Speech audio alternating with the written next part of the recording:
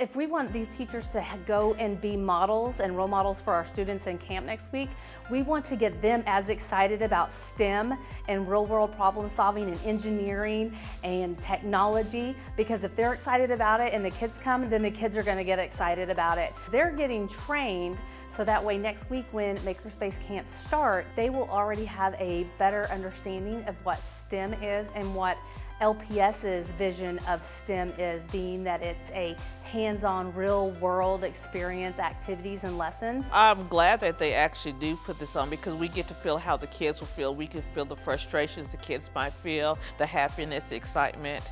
We feel all of that, and we know how to do things a little bit differently. So if the kids don't get it one way, we probably know how to do it a different way so the kids will understand it. The more understanding they have of the background and the knowledge, whether it be circuits and robots, whether it be coding, whether it be forensics and fingerprints, the more they understand and feel excited about it, then the kids will get that also, and they will feed off of that. As a teacher, you always want to find different ways to reach your students, and this is one way that I can reach my students.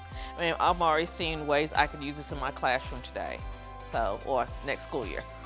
Anytime you can get grown adults to lay on the floor and scream and get excited because they just built a robot or because they did something really cool in esports, just imagine what the kids are going to get to do, because again, this is an appetizer.